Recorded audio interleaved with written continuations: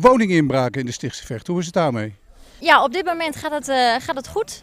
Je merkt echt wel dat het weer lang licht is, dus dat de woninginbraken dat het rustig is. Maar goed, straks als de donkere dagen er weer aankomen, dan is het wel weer opletten geblazen natuurlijk. Maar er zijn ook mensen die gaan nu op vakantie. Wat zijn de tips voor mensen die op vakantie gaan, hoe ze hun woning moeten achterlaten? In ieder geval helemaal geheel afgesloten natuurlijk. Dat maakt het al een stukje moeilijker.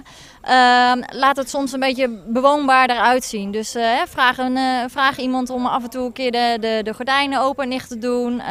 Zet er misschien een auto voor de deur, voor de oprit. Dus laat het bewoonbaarder uitzien en zorg dat er af en toe wat verandert aan de situatie. En jullie patrouilleren ook meer als je het idee hebt, in die wijk zijn een hoop mensen op vakantie? Of hoe zit dat?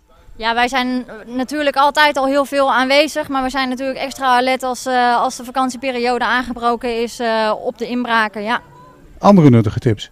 Nou ja, zorg dat ook je buren op de hoogte zijn van dat je op vakantie bent, want die kunnen altijd natuurlijk een oogje in het zeil houden. Probeer ladders en kliko's niet voor handbereik neer te zetten, want dan klimmen ze op en vervolgens kunnen ze je huis inklimmen.